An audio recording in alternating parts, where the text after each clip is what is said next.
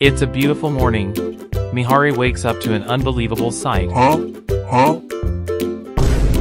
Mihari couldn't believe her eyes. My hero is awake this early? Better make sure the Apocalypse Kid is stocked up. The corner store is selling sheet protectors of Mahiro's favorite anime. She wants it. Wait, does that mean you are going out?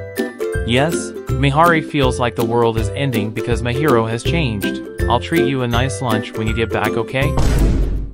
She walked across an arcade that she used to come here all the time when she was in middle school. She tries a photo booth. Hee, I'm cute.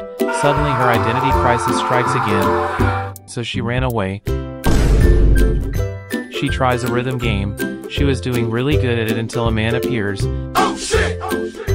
She notices the man's presence. Oh no, performance drop. Girls who play rhythm games probably seem like easy targets. I am sorry, mister, but I am not that kind of girl. Small girl, shouldn't you be in school? Huh? What school do you go to? Your name? What year? Help me, help me, help me! Sometimes later, the outside world is scary. She forgot today was a weekday so kids would all be at school. Just when she tried to venture the outside world, tragedy struck. She needs to find a solution before my hero is forever scared to go out. After shower, Mihari noticed Mahiro got split ends on her hair. Mihari cuts it for her. Take better care of it. Let's just cut it all off instead. Shut your bitch ass up! Don't you realize how difficult it is to grow hair out that long? Well, mine fucking grew in one night. Mihari got an idea. She is taking Mahiro to a hair salon. Here they are. Bro is afraid of a salon. Please no. How about a 2-inch trim? Yes. Let me know if it feels off. First time on a hair salon? You middle school? She is glad it's finally over. Shampoo time. Huh? She thinks Mahiro has a gorgeous hair. Maybe a hair salon is not so bad after all.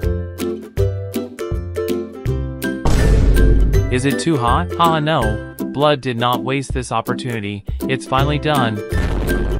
Now your hair treatment. Huh? Then there is no other choice. Nap time. Mahiro, wake up. It's done. She is surprised on how it actually turned out. You look just like a princess. Princess? Mahiro wonders if her hair will feel fluffy forever. Sometimes later. Yo, what the fuck? What's going on? It's a costume, dumbass. Today is Halloween, remember? She hates celebrating this kind of holidays. Really? But Kaide is having a party. Guess you are not coming, yes? She dresses up. Trick or treat. Kaide really loves her costume. Oh yes, more Halloween, yes. Well, Mahiro, you really went the extra mile this time, huh? Huh? She is the only one wearing a costume. So this is your dress, Mihari? This is not a costume. Hee, fashionless. Let's go to my room. Huh? Your room? Vietnam flashbacks. You know, I really wanted to see Kaide in a costume. Well, she does have a really nice body. And then there is me, a table. At least you have some. By the way, do you think that rubbing them makes them grow bigger? Dinner is ready. It looks really good. Mihari thinks it has been a while since they had dinner in a group like this. Mihari and Mahiro's parents have been overseas for a while. Oh yeah, doesn't your brother ever come home? Oh shit! Oh shit! What you talking about? She remembers the lie she told last episode. Yeah, college. Kaide realized she never got to meet him. You used to talk a lot about him in middle school. Also anyways, she thinks they all should go on a trip together. She is glad they didn't dig in deeper on the brother thing. They are now on their way home. By the way, about what Kaide said, Mahiro is fine with whatever she says behind her back. It doesn't matter anymore anyways. Well, she wasn't bad-mouthing her at all. Another day doing nothing. Mihari knows that Mahiro is still afraid after the encounter at the arcade, so time to execute plan B. Suddenly the bell rang. Yes? Mahiro is here.